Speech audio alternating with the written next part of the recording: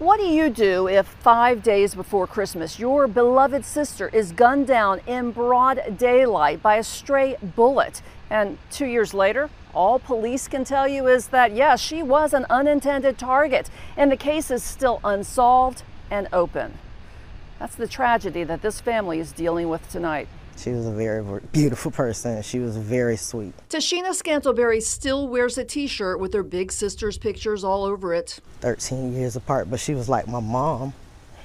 Tashina, her aunt and cousin stand across the street from the house where Tanisha Haynes was shot to death as she dropped off a Christmas gift for friends. She'd just gone shopping to buy her Christmas outfit, a new jumpsuit. And it was going to be green or red.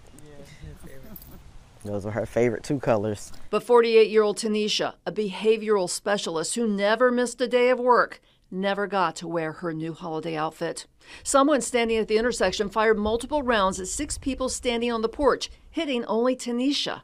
She died at the hospital. At the time when she was killed, I was supposed to be doing her nails. It's just, I miss her, and I just don't want this case to go unsolved. But 2 years later, Tanisha's murder is unsolved. Riviera Beach police wouldn't comment at all when I asked for an update, just sending an email saying the case is still open. The only thing they told me that she was an innocent bystander. That's the only thing they said. Not only does Tashina miss her sister terribly, she says their mother Barbara grieved so much she died of a broken heart 6 months after her daughter's murder.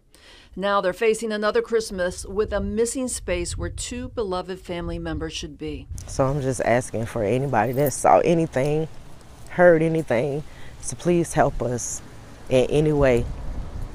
Please.